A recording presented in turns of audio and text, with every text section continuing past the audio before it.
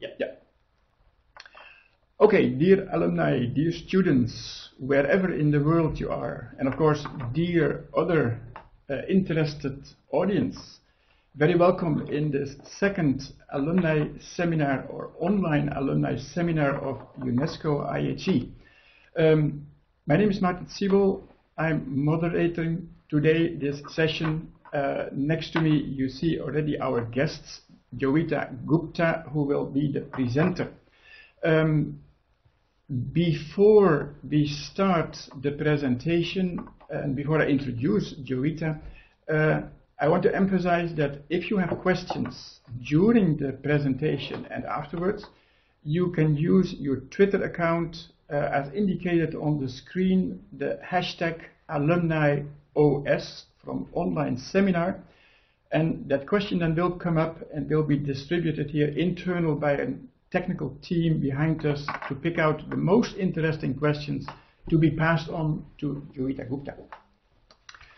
Let me introduce Joeita first before she starts her presentation. Joeita is Professor of Environment and Development in the Global South at the Amsterdam Institute for Social Science Research of the University of Amsterdam. As well, she is Professor at UNESCO IHE Institute for Water Education in Delft, here.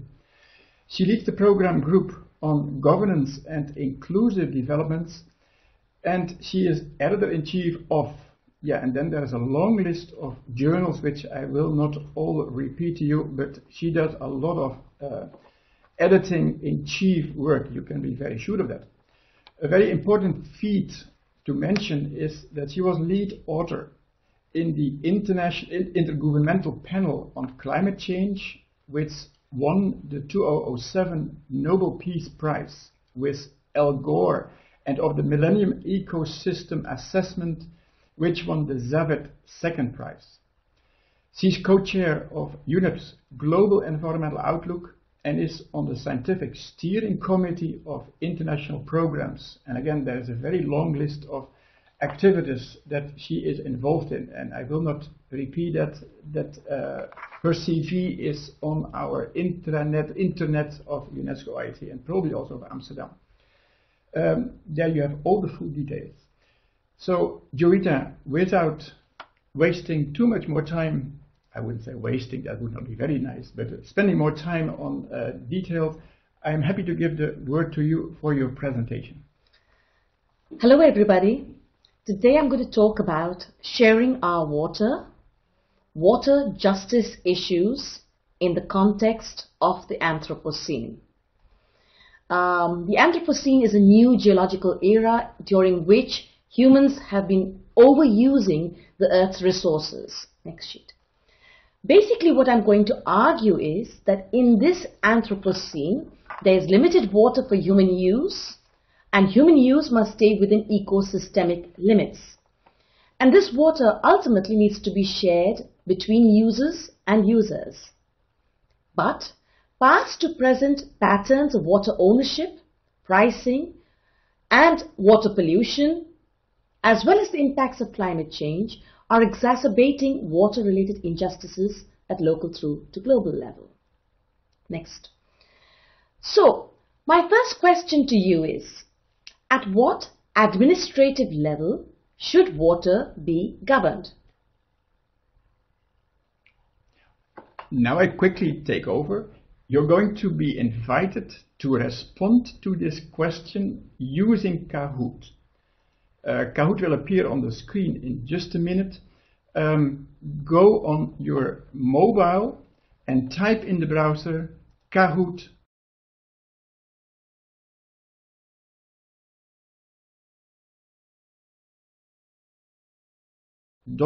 .it. There you will see a question on the number that you need to type in order to be connected to this particular little quiz. You can move on. You have to push it down a little bit because, in the top on the right hand side, you see the number that you have to put in. As well, you are invited to put in your name and maybe your country where you're from.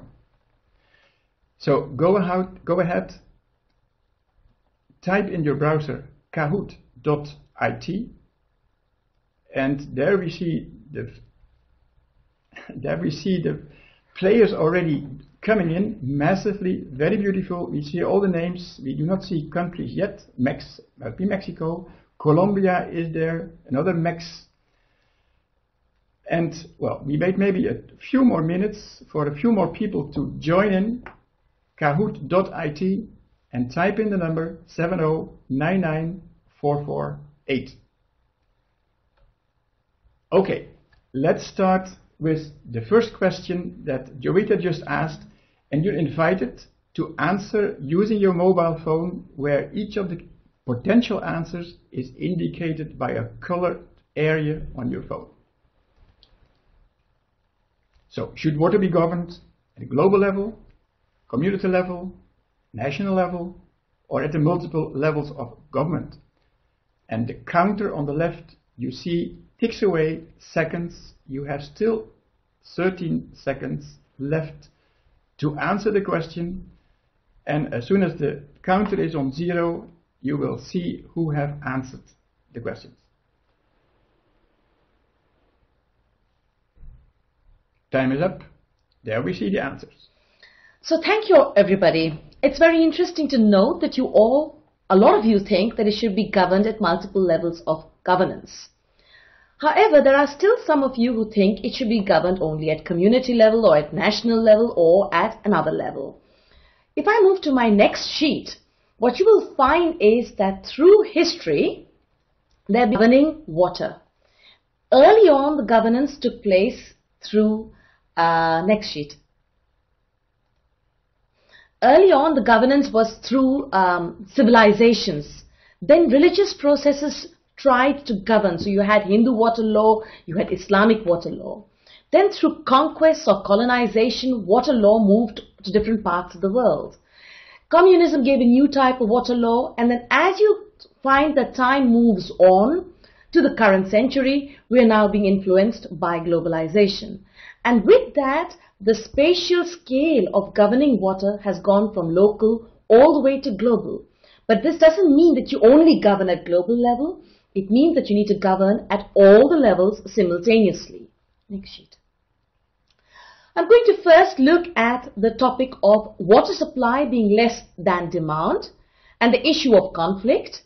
Then I'm going to talk about, next, that conflict is governed through fragmentation, and then that if fragmentation is inevitable, next, a constitution is necessary. All right. Now let's go to water supply is less than, next sheet, than demand. Next sheet. Here on this particular sheet, what you see is there's a picture of the earth.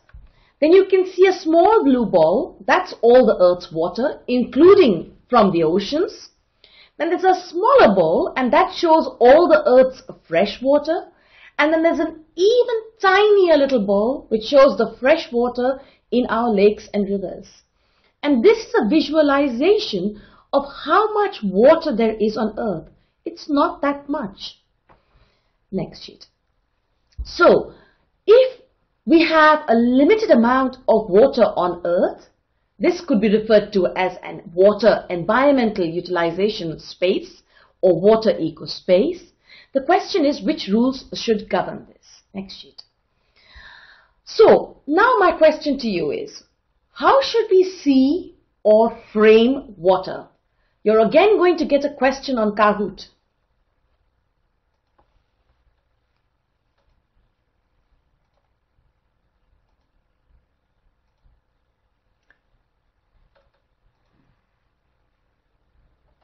So the question is, how should we deal with water? And you're going to have again 4 options to choose from: as a gift of God that cannot be priced, or second, as an issue managed in line with own values, third, as a heritage that has to be governed in the public interest, and fourth, as a commodity, bottled or piped, making sellers richer. Which of the ones you want to choose? 2 more seconds left. And there you see how you have answered this particular question. And now you see that most of you think that it should be seen as a heritage that has to be governed in the public interest.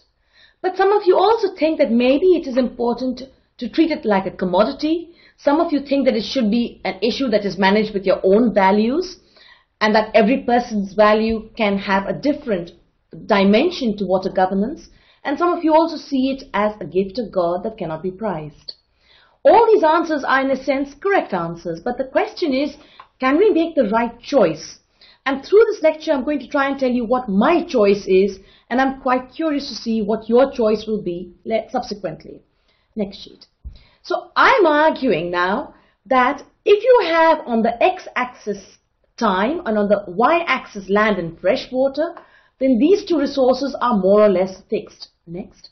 And what you're finding is with rising population and demand, it keeps growing. Once more. And so that basically means that our demand for freshwater resources is higher than what is available. Next. And this means that we need to start sharing, especially also if we want to take into account the unlimited ecosystem services that our existing water can give us if it is sustainably managed. Next. So what you see is water gives us supporting services because they cycle nutrients.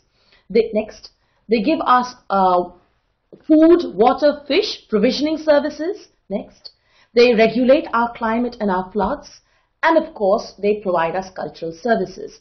So this is the good news, that if we manage it properly, we will get all these services continuously into the future and free of cost. Next. The bad news is, next, that we are crossing planetary boundaries. We're using 1.5 times our Earth annually. Next. And as you can see, next, Worldwide Fund for Nature says we are using more than we have available on Earth. Next. So now I'm going to move to my next argument, which is that this conflict, because water supply is less than demand, is essentially governed through fragmentation. And fragmentation means that there are many, many different ways of governing.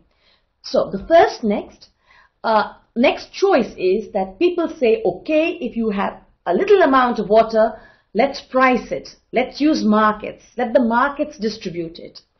This is your neoliberal capitalist approach to water governance. Next. What you find over here is my next question to you, which is how should we price water? And there we turn again to our Kahoot game, where you can again give your view on how we price water, or water should be priced. And again, you're going to have 4 options, which you can see in just a little minute. At the price of cleaning the water, or at the monopoly price, if the water is owned by a monopoly, at market price based on demand and supply, or at a price that allows maintaining its ecosystem services. And again, 15 seconds left in order to put in your answer, and then we see what the total answers are going to be.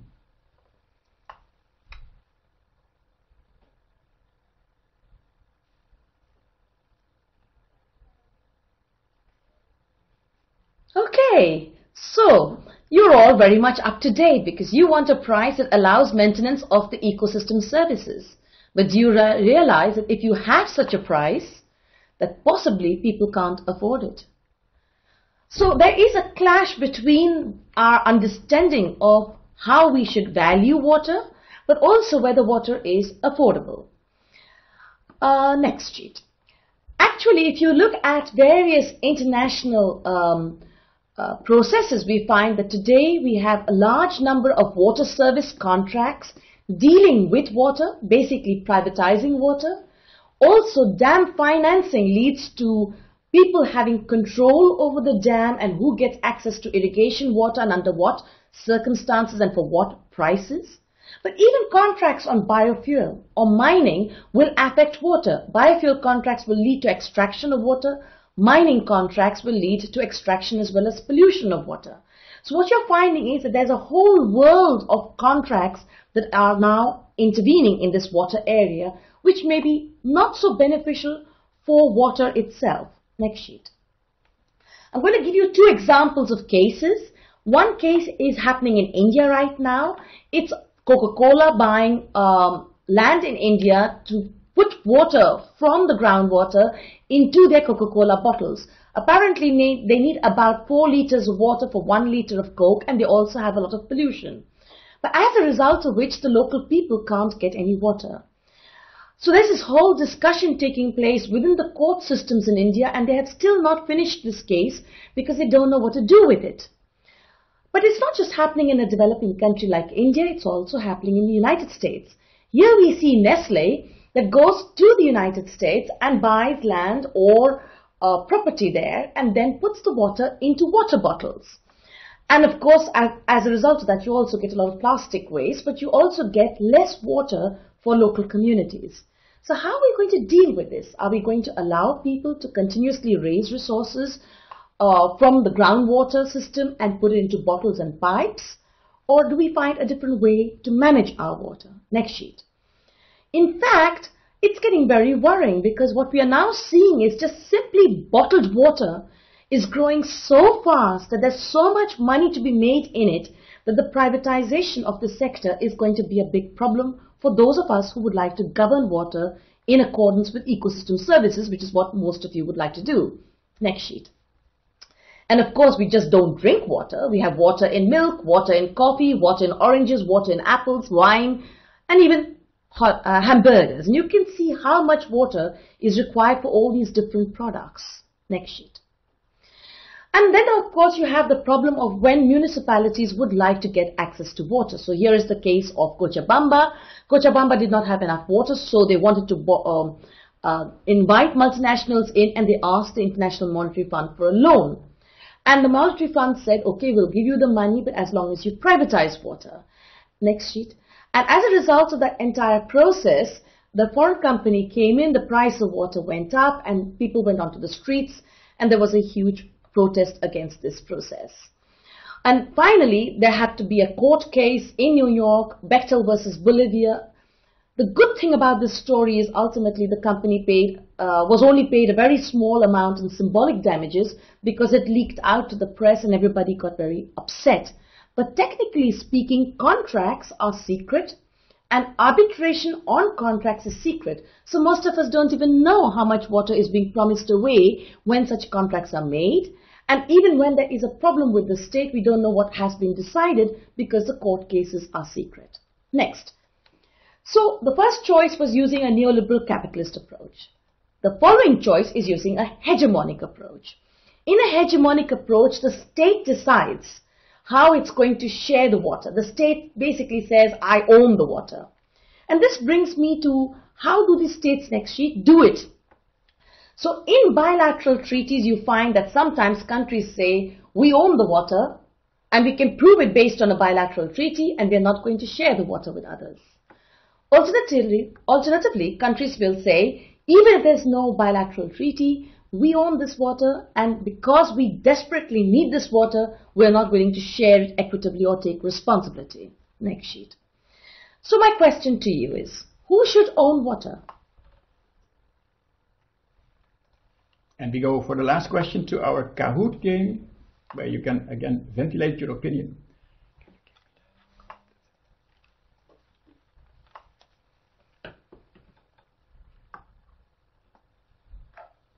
For answers, landowners level, provincial level, city level, national level. And roughly 20 seconds left to put in your answer.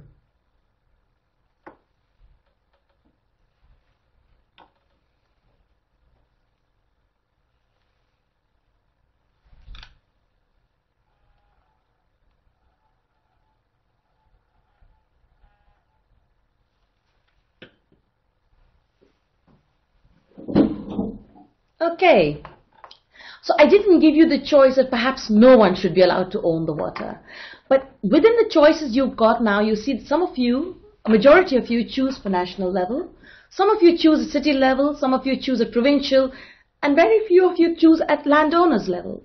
But in fact, in the bulk of the world, water is owned by the landowner.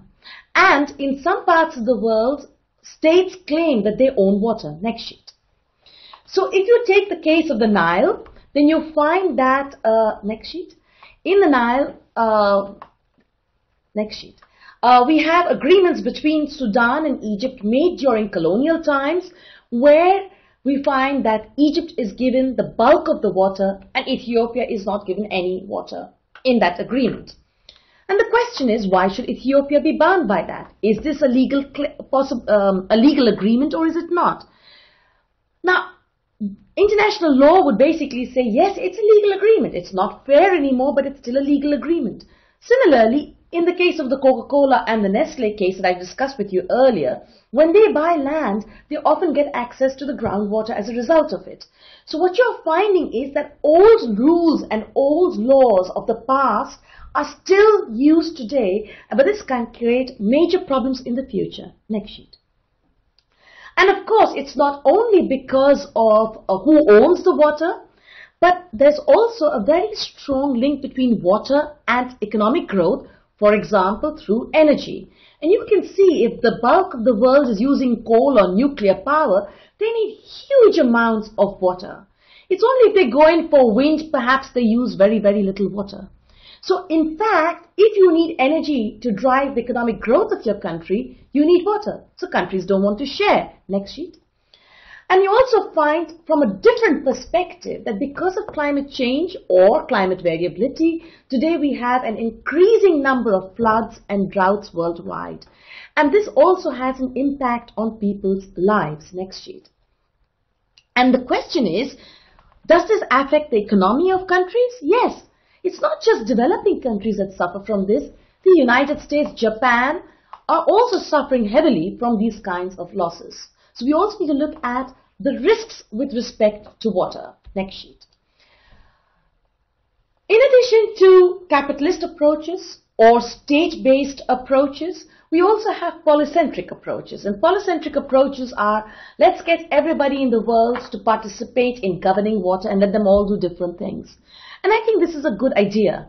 But as I told you earlier, we don't have much water, so we need to be very careful. And my personal preference is for the fourth and last, which is basically trying to look for transformative governance, multi-level governance, perhaps using the Sustainable Development Goals as a starting point for this governance process. Next sheet. So in my world, we would have rules and different kinds of rules, and within these rules we would allow, within this sustainable rules, we'd allow a neoliberal process to function, but the markets, the pricing and the privatization will be subject to some governance rules, and the contracts and the arbitration on water would no longer be secret. Next, we would find that you would allow states to manage their water resources, but you would not allow them to securitize it and say we are willing to go perhaps to war to fight for this. You'd allow some kind of limited sovereignty. And of course, thirdly, we would allow polycentric actors to participate in the governance process. But I think it's really important that we start thinking as a globe as to whether we are going to let people put all the water from our rivers and our canals and our groundwater systems into bottles and pipes, and that then we have lost control over the ecosystem services. Perhaps the people who buy those bottles will have a monopoly control, and these will be all very problematic. So, next sheet. My basic story is we have to start thinking about how do we ensure access. I come back to your answer to my earlier question, which is, you said we must price water so that we take into account ecosystem services. Yes, but then what happens to those who cannot afford it? And this brings me to the issue that perhaps we have to ensure that everybody gets access to at least 40 liters of water per day for their survival. And then we look at the distribution of water amongst other issues, energy, agriculture, industry, transport, etc. And then we need to look at how can we get better understanding of property rights with respect to water, state responsibility, and risks. So, to end my presentation this morning, I go to my last sheet, and I think it's very important that we accept that there will be fragmentation because the world is very big, and we need to have spaces for different solutions. But at the same time, I think we need to have some basic ideas that protect the human rights of people, that protect the ecosystem services of water, and that do not allow the continuous commodification of water. And I think that should be part of a global constitution. So that was my message for today. Thank you. Thank you very much, Joeita, for your enthusiastic presentation about an extremely complex topic. You've given us lots of information and insights and developed the theory, the approach on at what level water should be governed. Maybe as a first question, before we see if questions came in over Twitter, what type of government should make the right decisions in order to distribute the governance of water? Who should take decisions and say to a country, hey, the waters should be developed or governed in your country in this way, in this country in this way? And how should we work with international companies operating in various countries? So I think that the first thing to realize is that I understand that we should allow governance, which means we should allow a large number of actors in society to function. But I think that if we do not have government and intergovernmental agreements about water, then we will never be able to control the story about how we are going to manage water. So for me, government and investing in government is very, very important in dealing with this resource. Secondly, while governments think worldwide that they have control over their own water sources, actually what we find is that intergovernmental agreements on trade or on investment or on contracts made in completely different areas of governance is now actually governing water. And that's a real problem, because those who think they're managing water are being bypassed by those who are making agreements on contract law or investment law or trade law. So in some ways we have to have a way to link up water with trade, investment, contracts at the intergovernmental level to bring it together. And that's why I was talking about a constitution. So it shouldn't just be in the water domain, but across all the relevant domains. Okay, but maybe a question and linked to it, and maybe a bit more direct. At what level should this be started, this discussion on how to distribute the governance of water? Is that an issue for the United Nations, or can we put certain, maybe regional governments together, like in the EU? Could an EU play a role here, saying inside the EU we are going to do it like this, inside the US it has to be like this?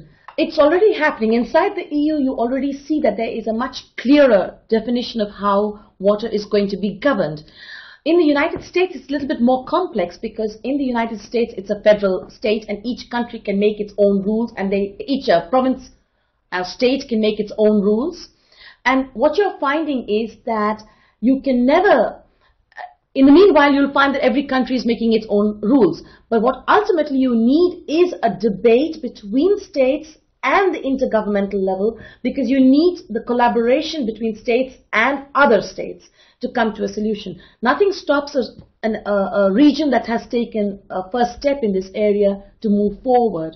But what we need to realize is that the situation in the US and in Europe, and maybe also in Australia, is very different from the situation in the developing world, where lots of people cannot afford water, where pollution is going beyond manageable levels. So perhaps we need a different sort of governmental regulatory system for those countries, which is also affordable for them. Okay, moving on to that, would you suggest maybe 5 or 6 steps of government to start thinking and legislation in a certain direction, so that water governance becomes a more equal business for the poor enterprises? I think that a key question today is, are we going to allow ownership of water, and for how long? And I think the fact is that people already own water. So if you take away their ownership rights, you have to compensate them. And that's not so easy. But at least the discussion about who owns water should become something that all states have to engage in and start to discuss. And the next part of the storyline is, how do we price water? And there also we need a discussion about it, because you can't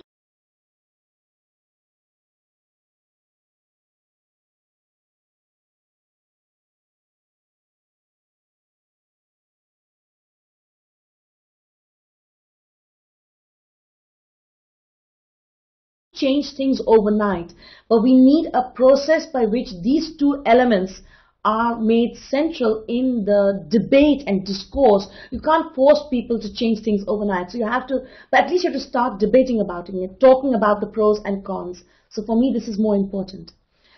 Let me answer the first question on Twitter, which is how to include the poor and disadvantaged people in this context where more powerful actors are involved. Okay, so when you look at this, one of the big things that you find is that if you transfer ownership of water to those who have large land ownership or to large multinationals, then you're suddenly transferring the power over the water issue to either big multinationals or to international business law, investment law, in which case your government will not even have any control.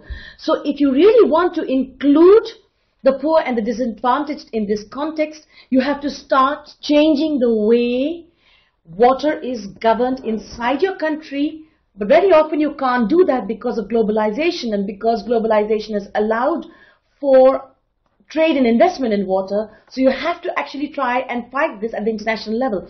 I think the SDGs, the Sustainable Development Goals, and the framework of goal number 6 gives us the possibility to do so, and also the fact that the human right to water has been adopted at the United Nations General Assembly and the Human Rights Council. So you are seeing that through the rights-based approach, we might be able to tackle the role of the multinationals.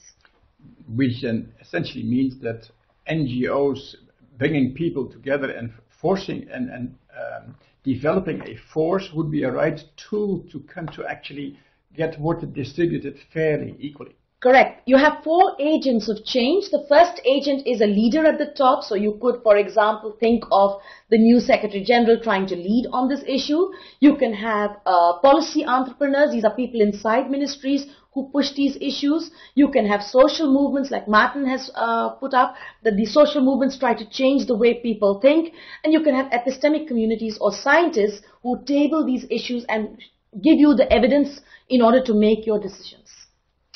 Thank you very much for that answer to the first question from an alumnus in the Latin America. And the second question is, how can we stop contracts from being secrets? Now that is $1 million question.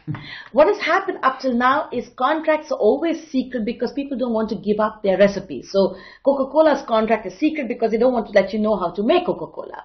And that's how, that in that contract is also all the details of how much water and pollution, etc. comes out of it. Also how much they paid for the land and so on. So under contract law, the entire storyline is secret.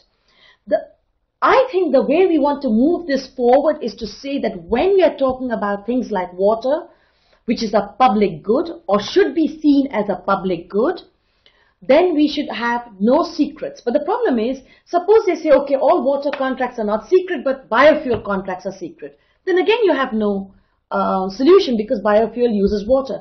In fact, I can't imagine any production process worldwide not using water.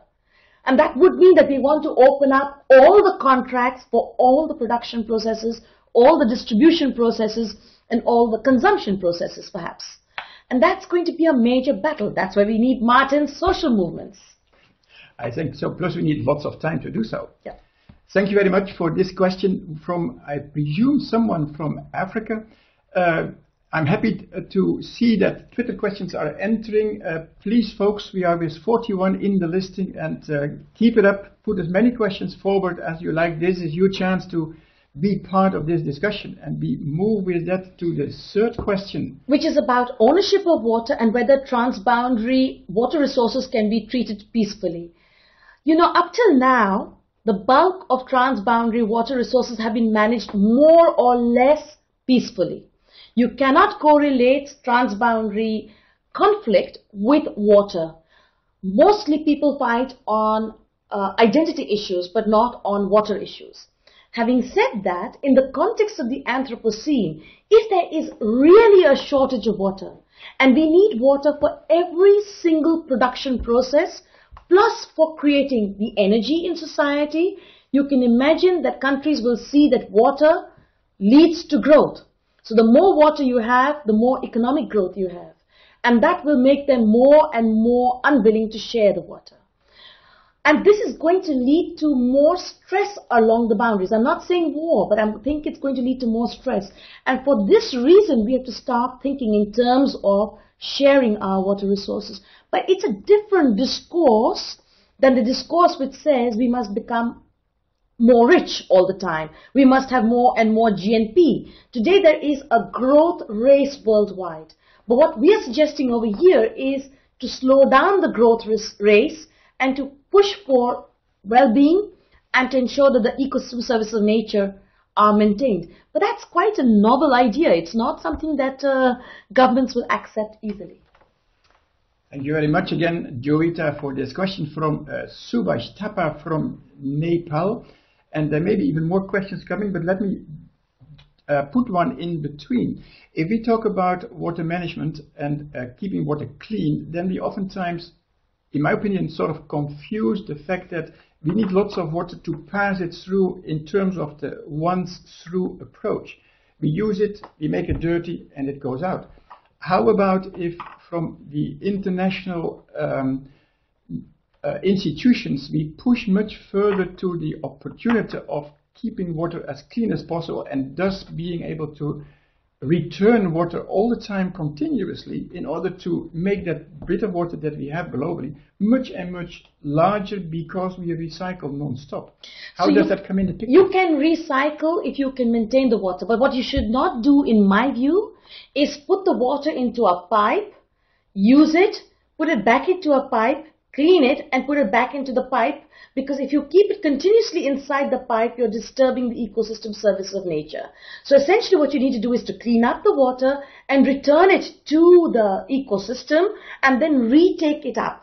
But I want to add a little anecdote to Martin's question, because I hear now that fracking in the United States leads to dirty water. So you recycle that water, but after a point you can't recycle it. So people are now getting dirty water which they put into their groundwater systems and they wait. They are waiting for the price of water to go up before they will clean this water. And again, we're getting back into ownership of dirty water and monopolies of dirty water. And I think those are not the ways to move ahead. Which is possibly exactly the reason behind the present fighting in South Dakota, where they are fighting to keep an oil line out of their property because they fear exactly what Joita is saying, with good reasons, unfortunately. We have lots of proof. We move on to the fourth question. How can we integrate traditional and scientific knowledge for resilient water governance? Well, this is a very interesting question. Now, there are two parts to this question that I'd like to answer. As you probably know, in the Intergovernmental Panel on Climate Change, we only allow scientific knowledge and we don't allow traditional knowledge. In the Intergovernmental Platform on Biodiversity, we thought, okay, let's allow traditional knowledge. But then how do you know when the traditional knowledge is just an old grandma's story which has no scientific basis, or it is something which does have scientific basis? So separating out the good and the bad from the traditional stories is very important.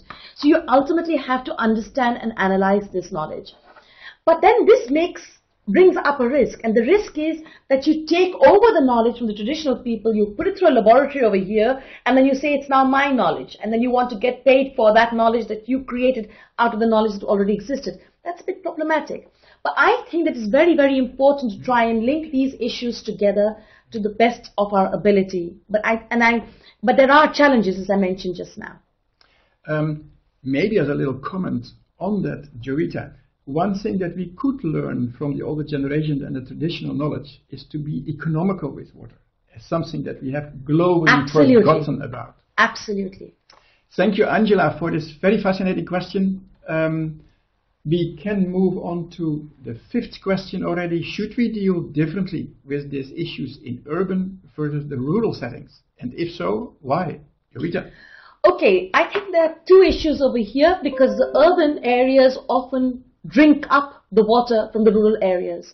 So what you find is that because people in the cities are richer, or the slums are more problematic for the rich people in the cities, they start to pump out the water from the rural areas into the urban areas, causing problems for the rural areas. And I therefore think that the urban areas have a real responsibility back to the rural areas to try and make sure that there is a fair deal between the urban and the rural. That's the first point. Secondly, I think in the urban areas there's probably more possibility for taking drinking water supply, but not always developing sanitation issues. And so the question is, when they don't develop the sanitation aspects and they throw out dirty water, this in fact pollutes the surrounding rural areas. So I think urban areas need to be very careful about taking water and sanitation together and make it an integrated storyline. There are many more issues, but I think I'm going to keep it there, since we are getting a whole list of new questions. It is flying in. Wonderful. The next question from Nexus. Aris Purvanta, probably Indonesia. What do you think about Nexus approach to solve water problems, and how to integrate the Nexus, water, energy, food, environment, into the planning system in different levels?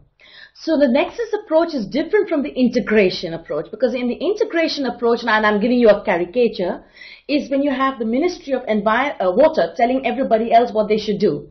And that didn't work, because the Ministry of Environment did not have the power and the mandate to govern the others. Also, for true integration, you need so much data, and then you get a very beautiful result on your computer. But it's not the same thing as trying to negotiate that with the people on the streets. And as I told you earlier, a lot of the water is owned by people, and there's pricing of water, and it's really difficult to take away that water and put it into a model and say, okay, now we're going to do it differently.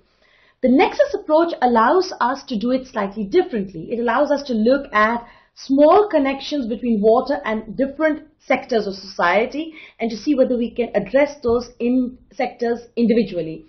So you've got here 4. I gave you another one. I did water and investment, and water and private sector. And for me, the issue was, how can we get the contracts changed? Or how can we get the pricing changed? If you were to do water and energy, it would be maybe, how can we move to wind energy, which requires less water, than coal, which requires too much water? If you're doing water and food, you could say, well, how can we go to wheat rather than rice, because rice requires more water. So you can try and do it in small bits and pieces. It's not a total integration. You're actually suggesting that an institute like UNESCO IHE should not only focus on water, but should have all these side areas connected to water, which we probably to some extent do. Question number 7, and that comes from an alumnus from Sudan. Is it better to develop fairness concept in water share or equity? It doesn't matter whether you call it fairness or you call it equity, but a friend of mine calls it access and allocation, because he says it's less politically problematic. People get allergic to a word like equity. They may be more willing to talk about fairness. But I'm going to tell you a little story about a professor from, a negotiator from the United States who was a visiting professor with us some years ago. And he said, why should somebody who has worked very hard all his life and earned a lot of money suddenly give up his resources in that particular area because you did not work hard enough and did not make enough money? So his idea of fairness was that it was not fair to Americans if the developing countries wanted something from America, because in fact they had worked hard and the developing countries had not. So fairness can be used in many, many ways. Thanks, great answer to a great question. And we move to the next one, which I cannot exactly read from here. Water rights promote a universalization notion can be conflicting with local distribution mechanisms. How to deal with this? Water rights in terms of human rights only promise you around 40 liters if at all. So it's really only enough for your drinking water and cooking, and that's all that they promise you. It's not a larger amount. In theory, it doesn't mean that you have to get 40 liters as long as there's a local distribution mechanism that ensures that no one goes without water. So that's not the problem. The problem comes around when we talk about farming and farming rights, or mining and mining rights to water. So just the human rights to water is not an issue. Thank you again, Joita, for that answer, and compliments to all the guys putting in these questions and being part of the discussion. It starts flying really fast. The next question, there is no next question. It's coming. The question is coming. It is still flying somewhere between Africa and Europe, or not exactly. From Mr. Mohan Nasudar, can the realignment of political boundaries according to catchment boundaries resolve or minimize the water governance issue? Very good question, Wow. very novel question. In fact, between the Netherlands and Belgium, we have now realigned our political boundaries to take into account the changing flows of the rivers. And that was fairly easy to do within the context of two countries that have enough water and that area was not occupied by people. But it's a much more complicated issue, especially in the context of climate change. With climate change, you're going to see the river flows will change, sea level will go up, and you're going to find a lot more changes into the actual boundary issues.